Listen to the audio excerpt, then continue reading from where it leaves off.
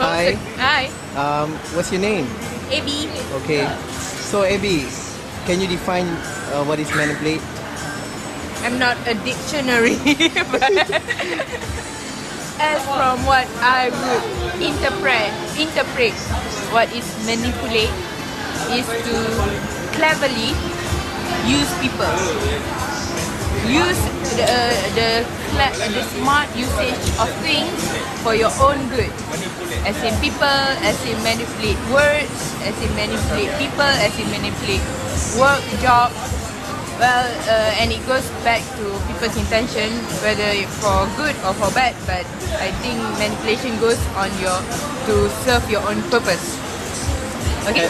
Have you manipulate or have you been manipulated before? Of course, both. I've been manipulated and I've manipulated.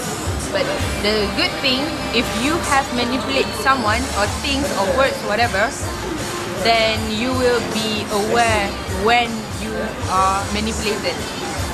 So, it's an added advantage for good manipulators, because when they are being manipulated, they can twist it around and do it, you know, like reverse psychology. If you're good in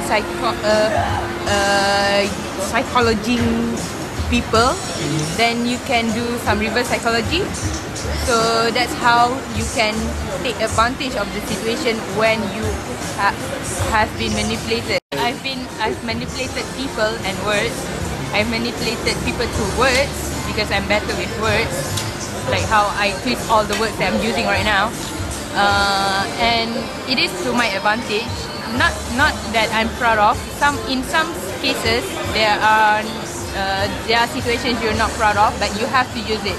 It's partly partly survival skills in this world. But if you've been manipulated, the best thing to do is that take a good lesson from it, so that you won't be manipulated so many times after that.